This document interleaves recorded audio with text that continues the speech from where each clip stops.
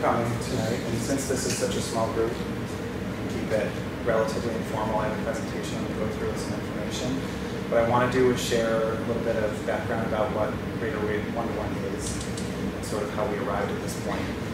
We'll talk a little bit about expectations for students, and then I have some questions. I'll go through some anticipated questions that I thought parents and families might have. We'll talk about those things, and then any questions that you have, I'll do my best to answer those as well. So that's the plan for tonight. Before we start, I know some of you got introduced to these folks, but I want to give them a chance to introduce themselves.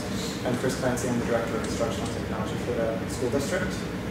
I'm Jay Altabella, high school, junior-senior high school principal. Melissa Stanek, Robert Street principal. Jason Mitchell, assistant superintendent. So,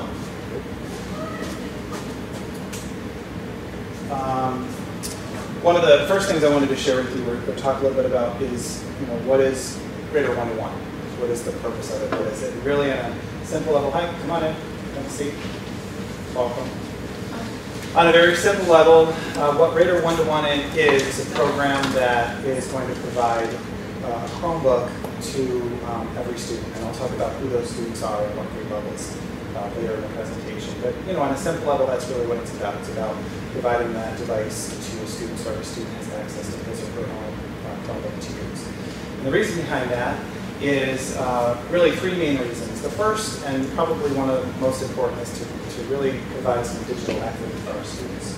So we're a relatively large school district, and like most school districts across the state, we really span the two ranks of students that have and really don't have. And we have students in the district who have access to their own devices, and have access to multiple devices perhaps at home. We also do have students who have limited access or no access to devices. And this is an opportunity for us to level the playing field for all of our kids to make sure that they have full digital access to do what they need to do. The second is really to try to, break down the walls of the school and provide an opportunity for anytime, anywhere learning. So in many ways, a lot of the learning that happens at school happens during the school day because of resources that are provided at school or because of access to teachers or other people. And one of the other things that we hope to do with Grader One-to-One is by providing devices that will go home with some students, we're really allowing them to extend their learning at home and provide them with the tools that we need to do that. And the third reason is that, again, kind of a simple level, we're treating the Chromebooks as a school supply, as a school material. We provide, as a school district, materials for all kinds of things, for athletics, for art, for music, for academics. This is really just an additional item added to that list. It's a very different kind of item, but we're looking at it as a necessary school material. Just like you would need a uniform to play in a football game, you need a Chromebook to do your job as a student. So we looked at that, those three items. The second thing I'll talk with you a little bit about is what is a Chromebook. So in case you're not familiar with what the device is, I'll show it to you. So this is the the device that we'll be providing to students, this model. It's a new device and a new Chromebook that is similar, not identical, but similar to Chromebooks that we have in the district right now that students have been using. So a Chromebook is really essentially a cost-effective laptop. They're on a scale of MacBook to lesser expensive laptops. This is really on the lower end. So it's cost-effective, which is great for us because it means that we can provide more of them to students. One of the reasons that they're very inexpensive is because there's really not much to them. The Chromebook only runs Google Chrome. It doesn't allow you to install any software like Microsoft Office or Photoshop or any of those other software-based types of programs. So there are limitations to them, but they're also very simple to maintain and use because they really just run Google Chrome. Opening them up, it looks and functions just like a laptop. Battery life on them is also excellent. It's about an 8-hour working battery life, so if a student came into school and worked on this thing all day, every day, which I don't anticipate they're going to do, but if that ever happened, the battery would sustain them for them. And then a sleeping life, it's a few days. So the battery life is also excellent because it's not drawing a lot of power because there's not much to them. So this is the device that will be provided to students with a power supply.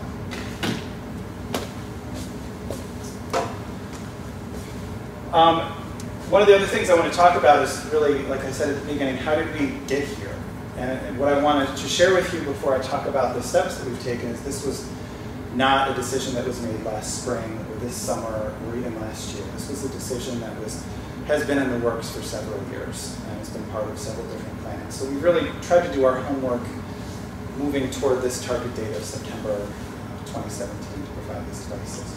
So in 2013, Google Apps, which is sort of the platform that runs Google Chromebooks, was introduced at Canastota. I didn't happen to be at Canastota at the time, but that's when it was introduced to students, and it was used sporadically by different classrooms and different teachers who were interested in it. But it's been in the district for about 4 years, so it's not a new platform for us to use. In 2014, the district purchased its first set of Chromebooks, and those Chromebooks were just on carts that kind of traveled around to different classrooms. Quite honestly, some of them went to teachers who used them a lot, and that's kind of where they sat, and that's where they were used a lot, and very frequently. So we've had different models of Chromebooks. We've tried different brands and different styles and at different costs for the last few years, trying to find the right fit. And we did end up settling on this model that is manufactured by Dell because it seems to be the most rugged and the most durable for student use. In 2015, the district developed and the Board of Education adopted an instructional technology plan. And that was really a time where learning and these devices kind of merged. And there was a lot of conversation around how those devices were going to be learned in support, or used, excuse me, in support of learning. And since then, other things have happened that I'll talk a little bit about that have helped build a purpose for the Chromebooks, an instructional purpose for the Chromebooks with teachers and students. So 2016 and really actually 2015 as well, we've had several teachers at Robert Street and in the high school who have sort of served as our proofs of concept. So these were teachers who said, yeah, I'm interested in having Chromebooks in my classroom. Maybe I don't know a whole lot about them, but I'm interested in learning more about them, and I want to integrate them, and I want to change the way that I'm teaching, and I want to change the way that my students are learning. So we had some teachers at various grade levels who kind of took that leap and took that risk and said, I want to do it, and we were able to provide them with carts for their classrooms. So in those classrooms at Robert Street and in the high school, that the teachers and the students had access to a cart. So the cart sat in the classroom all day, and the students came in for a period. They got the Chromebook and used the Chromebook when necessary, and then in the elementary levels at Robert Street, they had access to them throughout the day. So those kind of served as our, let's change the way kids learn, let's change the way that teachers teach, and those teachers kind of have taken that on for themselves for the last couple of years. And we really learned a lot through those classrooms about how kids learn with Google, how kids learn with Chromebooks, and how kids learn with inquiry and project-based learning. So a lot of the changes that happened in those classrooms weren't really because of the Chromebooks. It was really because teachers said, I feel like I want to do something different so that I'm meeting the needs of the students that I have. So they adopted some different learning styles in addition to those devices that they had access to. And then this past year, because of all this work that we had been doing, we were able to start providing some teacher-led professional development. So as parents, you know that there are days during the school year that students are not at school for half days or for full days. And during those times, we're usually able to provide some professional development to teachers. Those are times where teachers can learn how to do new things. And this past year was great because we had teachers who actually came forward and said two things. Some teachers came forward and said, I want to learn more about Google Classroom, or I want to learn more about how these teachers are using Chromebooks in their classrooms, or how they're integrating project-based learning, or how they're doing what they're doing because it looks great. And we had other teachers who came forward and said, I'm comfortable enough with these things now that I'm ready to teach other people. I'm ready to share these things with my colleagues and teach them how I've done some of this stuff because I think it's worthwhile and I want them to know. So we put those two things together, and we had a few opportunities this year where teachers provided that professional development and kind of learned from each other. So it kind of helps this kind of learning grow and expand. We hope to do more of that this year. And that kind of has brought us to this point of this first phase of Radar 1-to-1 today. So it's been a process for the last few years. One of the other things that we wanted to do in preparation for Radar 1-to-1 is to try to learn a little bit more about access for students at home, so when they're not at school. So again, anticipating that we're going to provide devices to students, we wanted to see what it is that they did have access to and whether or not they would have internet access or access at home. So this is a quick summary of what we learned. So we surveyed students in grades 7 through 12 this past year. We got as many as we could. It was not every single 7 through 12 student. So this is not perfectly exact data, but it's close. So what we learned from that survey was that about 92% of our students do have Wi-Fi, access at home. And I'll say that that number was higher than we anticipated, which is good, but at the same time, there was a place in the survey where students could share other information. And there were some students who said, well, you know, I said I have Wi-Fi access at home, but it's not always consistent. My connection might not be great all the time, or there are months where my parents simply can't pay for it, so we don't have that access all the time. But I have Wi-Fi access occasionally. But there are students who do have, it was more students than we expected. So we asked them some questions about access to devices, and we said, you know, what is it when you leave, what is it that you have access to from home? Hi, welcome. So this is what we learned. About 3/4 or 78% of students that we surveyed said that they do have access to some other kind of device at home. And we gave them some options about what those devices are because we wanted to know in terms of functionality. Having a smartphone to do all of your work at home might be what they think is best, but may not be the best tool for them to do the work that we're asking them to do. So we asked them some of those questions, and there were 16% of them said they only had a smartphone to do that work at home. And there are students who do write papers on Google on their phones, and according to teachers, most of them are actually decent papers, which is interesting, but that's some information that we learned. Moving beyond just writing papers, though, and looking at other kinds of projects that students might have to do, I have to believe that that would be challenging to do on a smartphone. 6% of our students don't have any access once they leave school. They don't have any devices at home, smartphone or any other kinds of devices. Then we said, okay, well, if you have devices at home, you know, is it your device? Is it a device that you share? And about 1/4 of our students do have to share the device or the devices that are home. So if there are siblings or parents that all need that device at one time, that can present a challenge when everybody has deadlines for the work that they have to do. So there's some sharing that goes on. The other thing we said, and this was just really for us to kind of know how we can support this, is, okay, well, if you don't have Wi-Fi access, or if your Wi-Fi isn't really great, or what do you do in order to get that access? And this is a list that we provided to them, and then I ranked it based on their responses. So students said that if they don't have this Wi-Fi access, that they use a hotspot, which I'm assuming could be their phone or a jetpack or something. A lot of kids stay after to use the school's network, which is fine. Some go to a friend's house, some go to a public spot, and some go to a public library. So they are trying to problem solve, which is good, but it was also kind of good for us to know what it is that they want to be able to do so we can support some of those students as well. So some expectations that we have and some information about accountability. So we're providing devices to students, obviously, and I'm very excited about doing that, but kids are kids, and what we have to try to balance is we're giving you a device, but you are accountable to that device. So we had to think carefully about how we could do that carefully without putting too much of a burden on families and students, but also having some level of accountability so that I guess students take good care of these devices. So really, first and foremost, the Chromebook is really a school supply, like I said before. It's a material that we're providing to you, so it's really, its primary job is to help you do your job as a student. So it's intended to help write or do online projects or whatever it is that your teachers have asked you to do. Or really, maybe they haven't asked you to do, but you're innovative and you have an idea and you have a way that you want to do whatever the assignment is, and you're going to use your Chromebook to do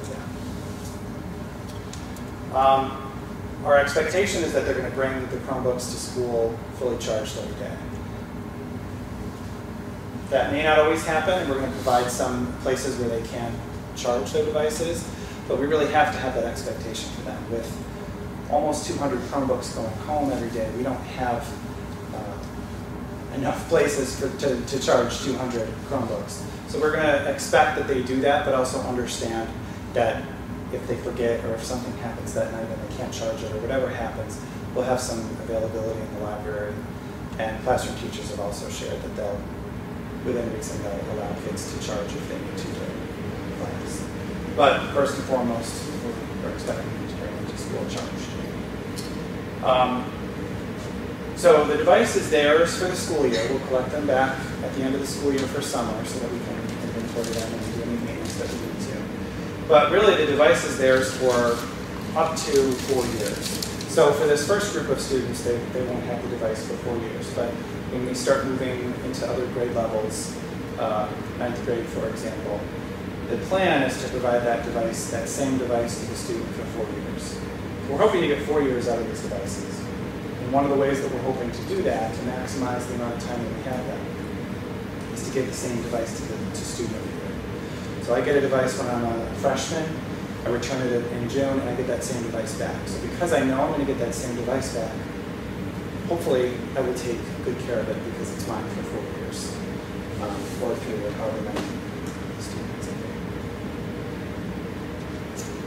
get. So one of the things that we really thought a lot about was how are we going to make sure that we hold students accountable, but like I said, not really create a tremendous burden for families.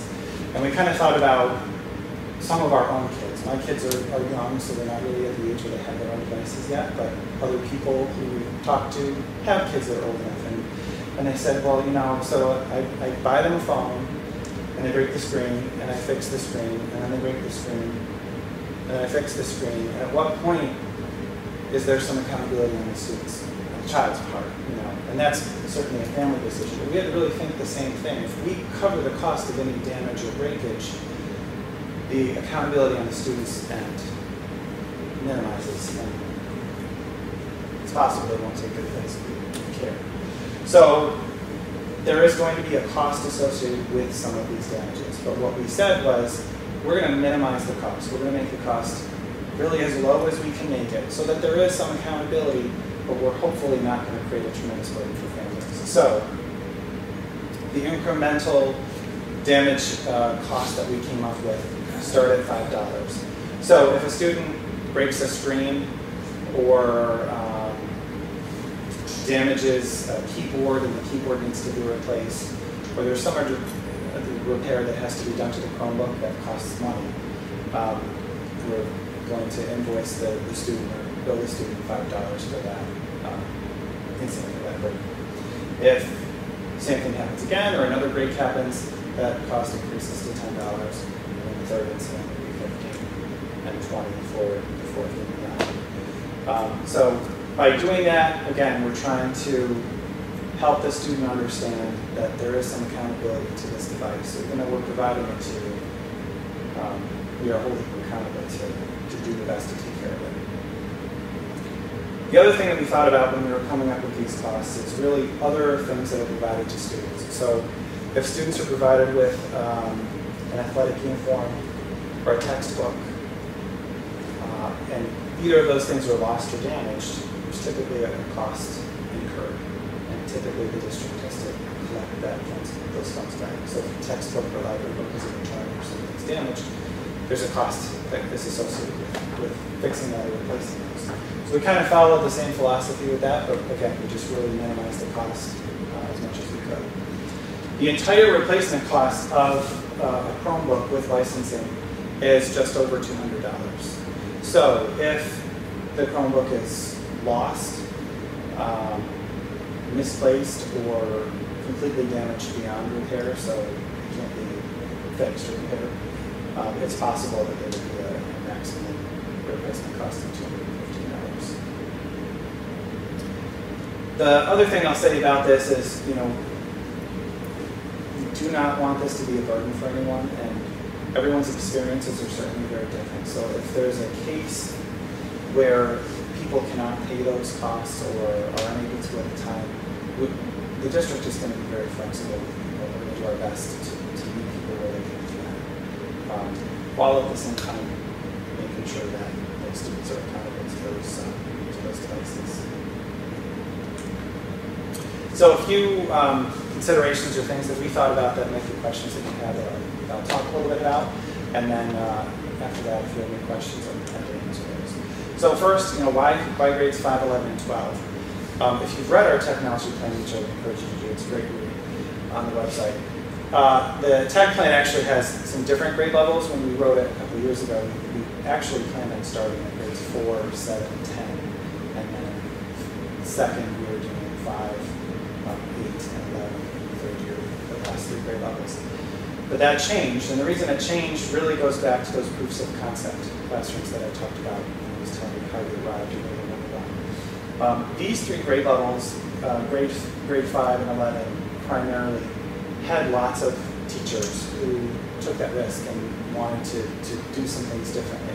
So students have been experiencing that kind of learning, and teachers have kind of become accustomed to using Chromebooks at those grade levels. So for grade 5, we already had half the grade level doing that kind of learning and had access to Chromebooks. So it's kind of a logical next step to finish that grade level. Grade 11, most of the teachers at grade 11, kind of same thing. They all had Chromebooks in their classrooms. Students were using them pretty regularly. It's a logical place for teachers to kind of take that next step with their students.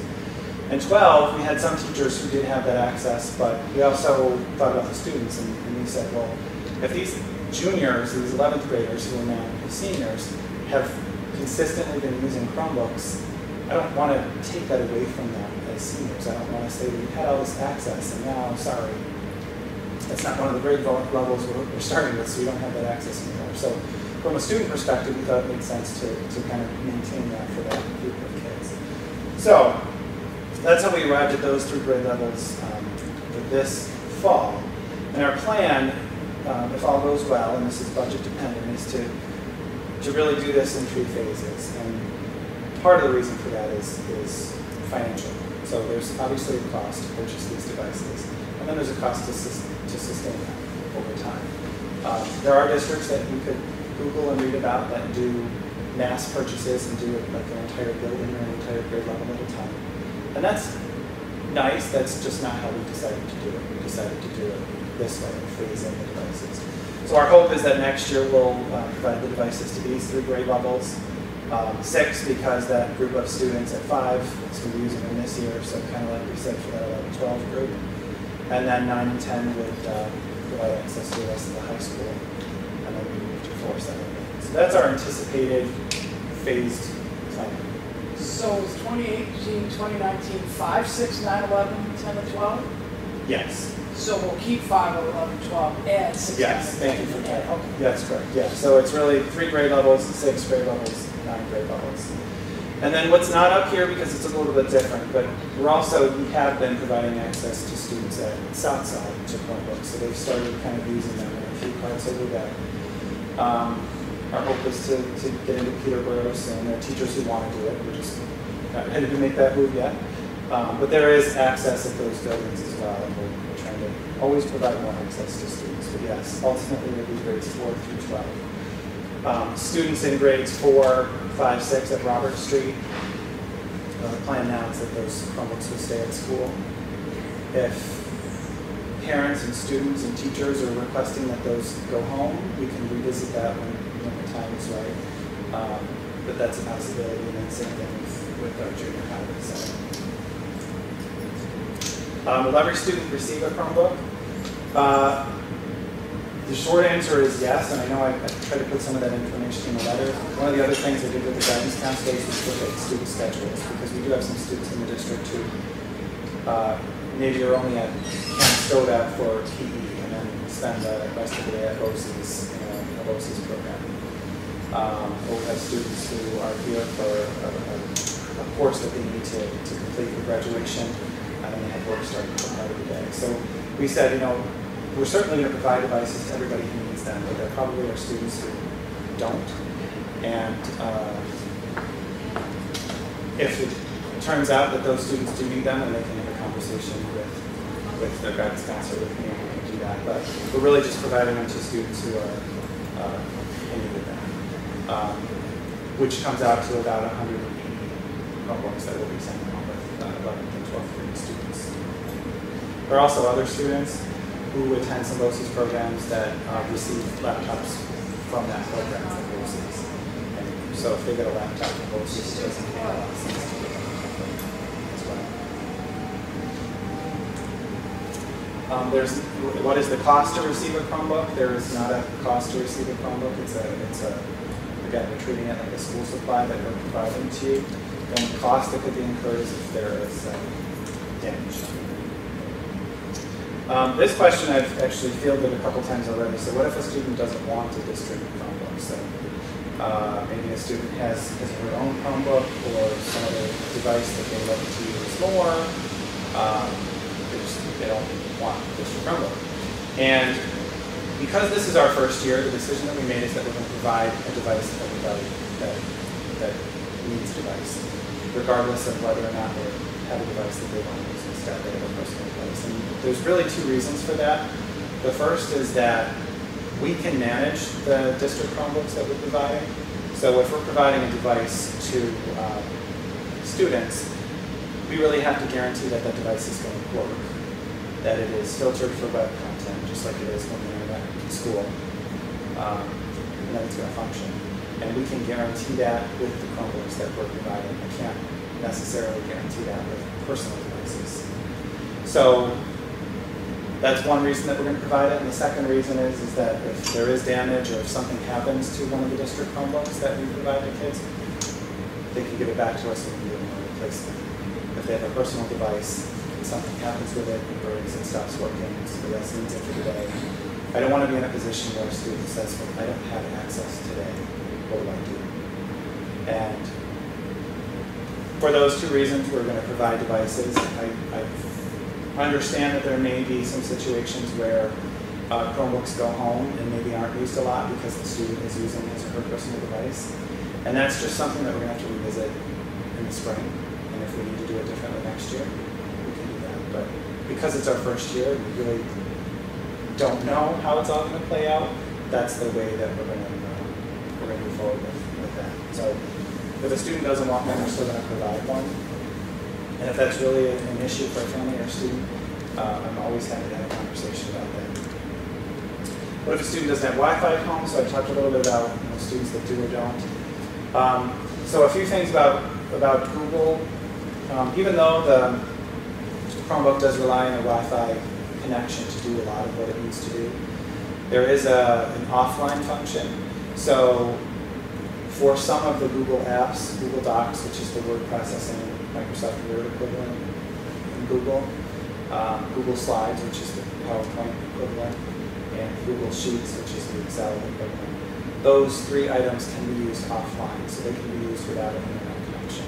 So a student can go home, finish an essay or type a paper offline, and then when they're back at school and back online, it'll sync back to their account to be submitted or shared, whatever needs to be done. So there is some offline access available. The other thing that we're doing this year is we've made an investment in 2 jetpacks through Verizon. So like a MiFi kind of thing, or a hotspot, if you're familiar with those.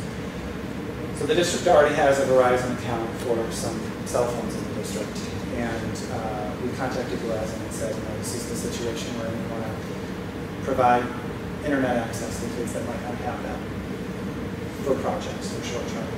And they provided some information to us, and fortunately we're able to get 2, which isn't a lot, but we're going to have 2 jetpacks that can be signed out with a Chromebook, so it'll have to be a separate Chromebook. There will be a kind of a combination that can go home. And that would really be used in a situation where a student has a project that requires online access, and they just don't have another way to get it done. So it could be signed out for the term of that project.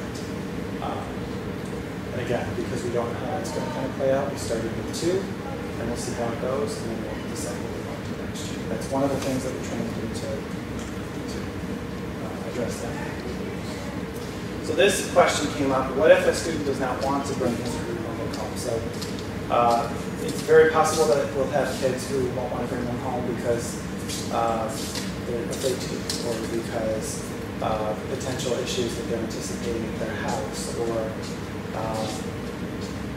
other devices that we have at our house get broken all the time because this person does this. So whatever the situation is, we wanted to address that. So we set up a cart in the high school library, and Mrs. Roy has kind of agreed to oversee that. So we do have a place for students who can't or really don't want to bring those devices home at night, for overnight storage and charging. So I'm not making that really public with students because it's not supposed to be like I don't want to bring it home, so I'm going to throw it in the library for the night. It's really supposed to be for those special cases where they can't. Or maybe where we determine, you bring it home and you've broken your screen 5 times. We're going to keep it here for the next month at night because we've really maxed out your screen replacement. So we will have that available in the library. I want to stop now and take some time to answer your questions that you might have, or anything you need clarification on, or comments, or thoughts, or suggestions. I'll go along. I saw in the letter that you recommend putting on supply because those are slippery. So Yeah, we made the decision to buy more devices than to provide devices now. One of the reasons we went with this particular model is because it does have a rubberized edge, so which will protect it. It'll protect it from bumps and sun drops. And the policy still is they cannot carry backpacks to transport these from class. Yeah, we don't like that rule. That's not true. Yeah. That's no longer true. Oh, So they can now have backpacks in school? It's one of those things.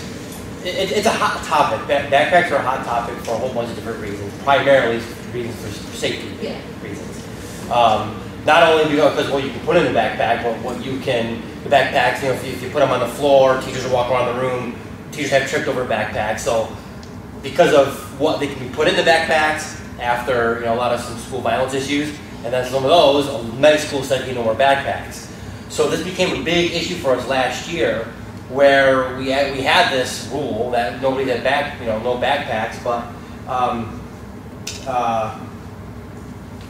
make a long story short, we recognized that we needed to kind of address that and take another look at that. So as far as the adults in the building were concerned, we talked a lot about that, did an adult survey about how we felt about it, and make a long story short, we are going to look to allow backpacks. But he had said something earlier about not broadcasting that. I do not want to broadcast that because it is a kind of a touchy subject, with a lot of different people depending upon who you talk to.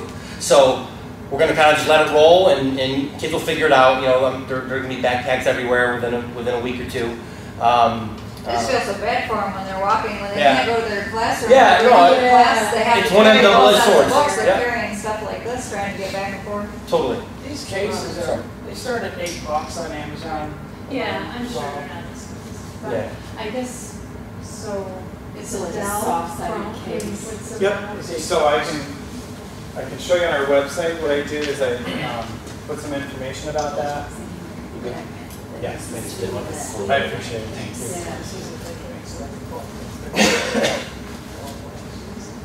So at the district website, under departments and instructional technology, there's a Radar 1-to-1 page, and I tried to put some information about the program.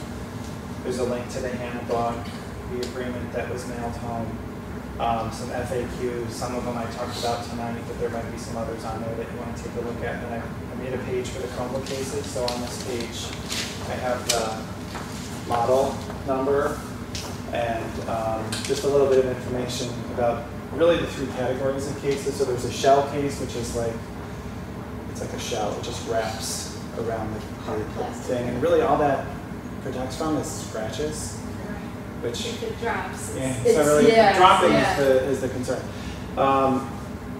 A sleeve is probably the least expensive, but probably one of the better investments. A sleeve is like a zipped case that the public just slides into. Yeah, so that'll protect it from, you know, being in a book bag potentially with other books or other items that could put some pressure on it. And then a rugged case or a portfolio. Portfolio is like can be like a soft case that has handles on it, but it stays on, so they open the thing and it stays right on the Chromebook. They're the most expensive. It's really, I guess you have to know your child or children and Slippery fingers. think about the investment you want to make. I mean, I guess if I had to make a recommendation, the sleeve, not that expensive, is probably really going to do the job. Because it's really the traveling back and forth that could be an issue. Yeah. So. Is there, we are okay, but I know that there are several people that won't be able to buy the cases that probably need them. Is there a way that these kids can do some fundraising to come up with the money to provide for those cases? It's a good idea. I mean, even with the breaking them, have the kids be working that off, not just, hey mom, give me $20, I broke it for the fifth time. Have them to be more accountable, have them do some kind of community thing in the school, have to I don't even know, work dances or do something to try to get these kids more accountable for. That's a great idea, you know, in some respects. There's a lot of rules behind what you can have a kid do in the building. Like, for example, if a kid graffitis on the bathroom wall, technically I can't allow him or her to grab the chemicals to wash that stuff off the wall, but that would make sense because the punishment fits that crime, right? But there's a lot of rules against that, so like, it's not as cut and dry as that may seem, I guess. And I don't even know what things I could do. Yeah. Just as we were going over the price, it doesn't bother me about the price because it's a great prices. But I'm thinking these kids are just going to go to mom and dad and say, "Yeah, give me $20 You had mentioned if that the students would be accountable if there's accidental or intentional damage. But what about things like the types of things that happen in my house is, you know, just normal wear and tear, that charging cord doesn't charge anymore, or through no fault of your own, your screen is now black and you can't get it back anymore. You know, the kind of things that, or your battery won't hold the charge anymore. Are those things, you know, the student pays for that? So those would be things that would most likely be covered under our warranty for the device. Just like if you purchase something personally and something dies, no, they wouldn't be accountable for that. So, Your warranty or? well, there's really a 1-year warranty on these devices. But as far as what the school would cover and what we would hold students accountable for, it's really if it's damage that was preventable that happened, they're accountable to that damage. So there is a 1-year warranty that basically the school is kind of being covered under. Which only covers defects that you described. It does not cover like a screen break or other things like that. It covers the screen died after the first month or the battery doesn't have the charge. Those kinds of manufacturer defects. The damage, no. So with a student who damages it and say, you know, they're paying their $5, but it's costing the school, you know, $45, yeah. Where's that money coming from? The budget? I've had to keep some money in my budget, anticipating that I'm going to have to spend some of it in order to cover this. But that was a decision that we made because the alternative was, you know, if we charge full price for a screen, they can range from $30 to $40. You know, so one time could be very difficult for a family to pay for. And we didn't want to be in a position where families were coming to us saying, I'm not even going to be able to pay for one screen. My kid breaks his phone screen 3 times a year. He's going to break the screen, I know it. I don't want the device. I can't even think about it. I don't want to make the decision between, you know, school supplies or food and a Chromebook screen. So we made the decision as a district to kind of eat some of that cost for the first year. Now we'll reevaluate in the spring and most likely make some changes next year, but that's a decision that we made, that we were going to eat some of that cost. But can I just piggyback that a little bit? Sure. But recognize the need for some sort of accountability. Right, oh, I Hence agree, that, I'm hence just that wondering incremental. Yeah. where it would be coming from. Yeah. Oh, I was thinking, my God, they have Yeah. a 4-year warranty on this? No. That'd be nice. Right. We went by first month, yeah. Yeah. And I'm not all that familiar with the Google applications. So you were mentioning like the students could work on them offline, and then when they come to school, it basically updates. Yeah. What happens if like the battery dies in that period? Is that information lost? So if they're working offline, Right. it's stored on the device. So up Okay. to the point where the battery died, maybe minus a few days. Okay. It- Constantly doing the same. Yeah. Okay. Yeah, if they're online and something happens, it saves up to the. Most of the kids, my daughter's already using it.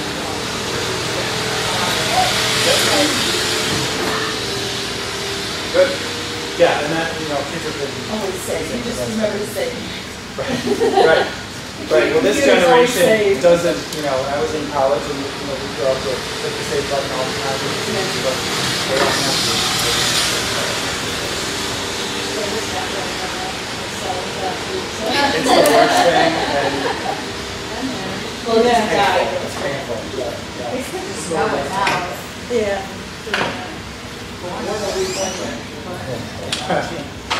I think, correct me if I'm wrong, Mr. Clancy, but I think it's important to remember that these aren't like full-fledged laptops. You're not going to be able to do, the kids aren't going to be able to do gaming on these things. They're not going to be able to do, these are almost like word processors. They have access to the internet, access to the Google Suite, which is what allows us to submit, documents and submit, assignments and all that kind of stuff. So it's not like a full-fledged laptop and they could use for all sorts of different stuff. It's more school-based, Yeah. And for school assignments and things like that. And one of the things I mentioned that I'll expand upon, your hand was up and answer your question, but we made an investment in a web filter. So we have to have a web filter at school. A web filter basically takes all the internet traffic, checks it, makes sure it's okay, and then lets kids see what they can see, simplifying it. So the web filter that we use is going to filter content at home as well, because we have to be able to say, if we're going to send this device home, we're not going to send a device home with kids that's going to allow them to go to places that you don't want them to go on the device. So when they're off-site and online, it does filter the content just like it does at school. It doesn't change, it follows them wherever they go. So that would be as well. You have a question? Is YouTube going to be blocked on these? So right now it is, but I will tell you there are lots of teachers who are interested in having it unblocked, and I support that. But like many other things at school, that's going to be a process that we're just going to kind of work through this fall to get everybody on the same page. On that too, can't you? What's that? You can put filters on that too, can't you? Within YouTube? Yeah. You can, yeah. Yeah. But it's been requested for a couple of years by teachers because there's a lot of content they want to push out to kids to watch it at school. So we're going to work on that one this fall. Yeah, good question. Okay. I have a question about if there was someone bullying and they're getting into a fist fight and then it breaks, whose fault would that be if like someone just pushed someone else? Like person A is the bully, person B is the victim, and person B has the Chromebook on them and it falls and breaks. Would person A get in trouble for that? Or would the person B? Well, we probably have to do an investigation. Mr. Altobello and Mr. Conley will do an investigation just like they do minus the Chromebook to determine what happened, why it happened, and come up with some kind of consequence. There would be, just like there would be for anything else, there would be some accountability for somebody for the damage to the device. It's a hard one. Yeah, it's just the reality is that's going to be a very, very hard at times. Yes, we have cameras and stuff, and if we can prove, that there was damage caused by one individual and not the other, then obviously that makes it easy. That's not always the case, and that's when people feel like things are unfair. Because if we can't determine proof then it becomes a he said, she said thing, and we can't get into that. Like we, you know, whether I think, yeah, you're right, whether I think that, I can't go by that because that wouldn't be fair to that other person. Because what, you know what I mean? Like if they're saying the same thing, that is very difficult. But if we can prove it, then we'll act accordingly. Hence the protective case. If you can. Is there going to be any kind of like a requirement with the kids to take notes on the Chromebook versus handwriting notes? That's really a teacher's decision. I'll tell you that in June, all of the 11th and 12th grade teachers who have students in those grade levels, and other people who work with kids at those grade levels in the building, our teachers, music teachers, librarian, got together in the library and talked about that. And one of the questions they said was, one of the questions that I get from parents is, you're going to give kids devices. Well, does that mean that everything that happens is going to be online and they're going to have assignments on them every night? And all of those teachers said, no, that's not the case. It's really not, it's not necessarily going to change from last year to this year. But it's really a teacher's discretion. If a teacher makes the decision that this is how I'm going to ask you to take notes, or this is how I'm going to provide notes to you, then that's possible, I suppose. But that's really a teacher's decision, just like they can decide if they want to give kids notes on paper, if they want them to take them in a notebook, or whatever the decision is. So probably a good question to ask the 11th and 12th grade teachers during open house. But and I would say, you know, if the student feels like he or she learns, you know, better from handwritten notes because they feel they can put their own little spin on them, have that conversation with the teacher too. Just you know, just to work that out. You know, the teacher might want to see it in this format, but the kid said, well, hey, you know, I really like to do it this way, and here's why. I would encourage any kid to have that conversation with the teacher. And like remove their Chromebook from the equation, I guess. And if the situation is different, and the teacher said, this is how I want you to take notes, and the student can't or didn't work for them, I hope the student will talk to the teacher again. So I would treat it really the same way. I would say that I hire people who have a 2-year degree. That's the minimum to work where I work. And it's an expectation that you can use the keyboard, and your assignments are done on a computer, something called program. And if you do something wrong, the first thing you're told is redo this module. So if we don't give this to our kids, they're going to be in trouble anyway. All the employers are expecting it. Yes, and that's, you may know this more better than I do. I think one of the greatest, the greatest growing workforce area are for people with 2-year degrees and who have some sort of technological background to solve problems. So it's not like manufacturing, for example. It's not necessarily the manufacturing that is the work. It's the how do you fix the machine to do the manufacturing, and how do you solve that problem in that particular machine. So that, you know, working with some of the BOCES, we've had a lot of those discussions on how to get students more access to these types of things, so that they learn the programs that are on them, so they have more experience with the digital component, the technological component, and then they can apply that to future jobs. So I think that's the direction that we're trying to go, you know, be like a 21st century school, and it's reality, right? I mean, we all know, we go to a meeting, everybody's got a cell phone out. Yeah, you know, I mean, we want them to put them away, but that's not the way things work anymore. You know, I mean, even kids come to classrooms with cell phones, and you know, and there's a huge belief that, you know, that some people believe that cell phones should be non-existent in schools, and there's the other side. It's like, well, that's a losing battle. So let's embrace it, and instead of fighting it, let's figure out how to use them as learning tools, number one. But number two, and probably more importantly, what's appropriate use of the cell phone or an appropriate use of the device? It really does give them the opportunity to look up Absolutely. the information. How to use it as a tool. Information is out there. Right. I mean, if the kids are using it in the correct way. Right. And again, not that it's easy to monitor that, yeah. but. And it's a double-edged sword, because we could argue the complete opposite here, sitting here too. You know, so it's tough, and you know, so it's a mindset change, and it's looking at it from a different angle. Do these Chromebooks have recording abilities on them for the kids who, I'm just thinking for my son in the future, who might struggle with the notes? like Does audio it have, or. yeah, does it have an Yeah. option, a way So to there's- just record the notes as they're being? Record the slides? There's some different options for that, yeah, that can be recorded, you know, as far as how that's gonna happen. I don't know if we have a policy about that, but if a student was interested in recording a class, that's something they should discuss with the teacher first. I think something we have to activate on the Chromebook too, correct? Or can they do it, does it do it automatically? I was just wondering, Well, for some of the it doesn't kids with the do it automatically. IEPs There's that ways do that they can struggle, do that it. need that extra. Yeah, certainly want to support, but, you know, we have to just Yeah.